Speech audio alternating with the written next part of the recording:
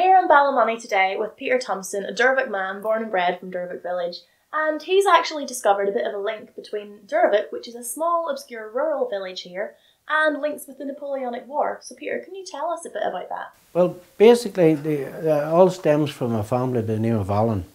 And the Allens came to Dervock in the late 1700s and they bought land. It was in later years they married into the Adair family. And one of the Adairs, one of his mother's family, was killed at the Battle of Trafalgar. Right. And this is where our link comes in at, the Battle of Trafalgar. Captain Charles William Adair was killed at Trafalgar just minutes before Nelson. So what was Adair's role during the battle? Adair's role, he was a captain on board the ship. He was a part of the Royal Marines detachment on board the ship. There were several Marines killed that day. Adair was one of them. Adair was killed just minutes before Nelson.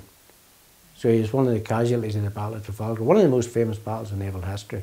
And that's why we're in Dervock, we're so proud of our wee day, because we became part of that. I promised the people 2 years ago that they're marking this battle throughout the world.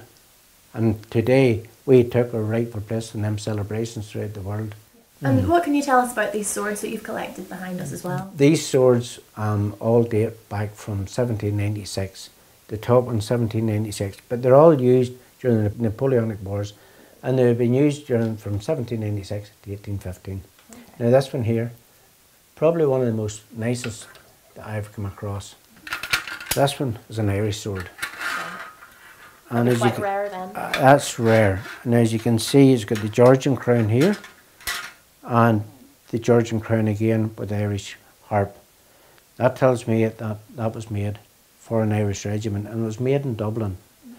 And one of the members of the family who made this went on to become the mother of Arthur Guinness. Oh, fun fact. So it's a nice piece. And then what about something like that? And this one here is a Napoleonic bayonet. This is from the same period. This is a sergeant's bayonet, and that's what makes it different. That's a short bayonet, the sergeant a different musket. This one here is a relic condition, but it's been a good sword and stay, been fully edged right to the end. So it's been blue and gilt, the same as that at one time, but over the years that has disappeared. Brown base bayonet, sergeant sidearm from 1796.